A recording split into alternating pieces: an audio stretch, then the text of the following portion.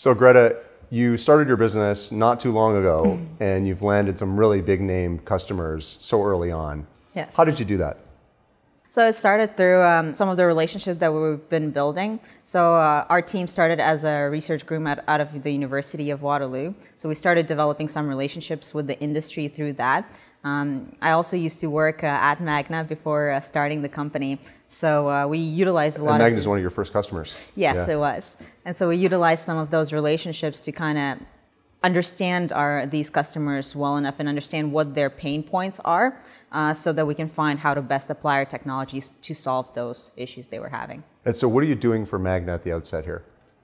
So right now we're looking at some of the data coming off of their systems. So the systems they're producing, like the components, the drivetrains, or even like camera-based systems. The information sort of in the manufacturing process, they have a bunch of sensors that collect information. Is that how that works? Yeah, so we're looking a lot of the times at the end product. So for instance, either when the car is completely assembled or when the component's completely ready, and as it's operating and going through, its electrical whatever, we're taking the data being generated during that time and we're doing analysis on that data to find any malfunctions or problems with the systems. And when you identify a fault, what do? You notify Magna, or does the line stop? How do they fix it? Oh no, we notify them. Yeah. We tell them what's wrong and where we're noticing this problem across components, and then we're showing them kind of where the problem is, what sensors are indicating the problem, and helping them root cause the issue.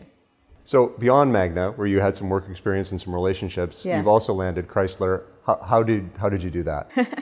Yeah, so we started talking with their Brampton facility here in Ontario. And was that a cold call you made, or? No, actually it was through the plant manager. One day I just started talking to him about what our technology does, and he just looks at me. He's like, we're having this exact issue at the plant. A lot of our cars are going through, and we're testing them and they're failing them. We're retesting them, they're passing. And we have no idea sometimes why that's happening. And so our technology would show them, through the data, why some of these problems could occur. What can they change in their testing process or the way they're integrating the component that can help them resolve the issue. Were they also already collecting all the data you needed, or do you actually get them to add hardware? Yeah. No, we're completely hardware-less, so we do not ask them to integrate any hardware. We're a SaaS solution.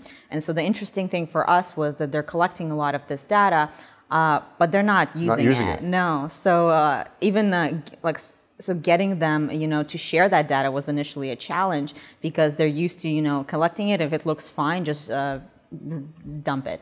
So, a lot of big companies are always nervous about working with startups. Are you going to be around? Do you have enough capital to survive? Or is your business model going to work? Yeah. How did you navigate all those issues?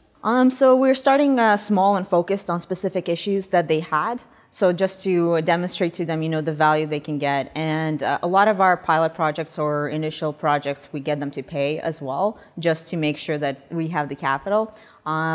But it's just demonstrating to them that our technology is useful and that it's being used now, not just by them, but across other organizations as well. And so that gives them confidence that we're going to stick around. Right, of course. You're raising capital for your business now. How are you going about doing that?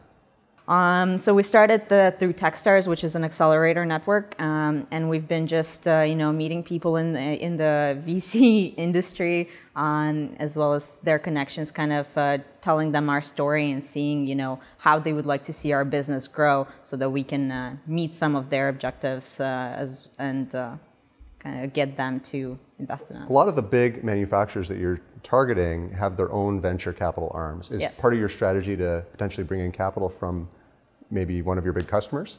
Oh yeah, definitely. That's one of our strategies. So we either want an initial investment or an exit strategy where they will potentially purchase us as well. One big benefit of that is that it's strategic, so it shows that someone in the industry with a lot of credibility is actually believing in your product. It's real validation. Yeah, definitely. But a lot of those investments are currently a lot more later stage, so they want to see you work with the company for a while before they actually put in capital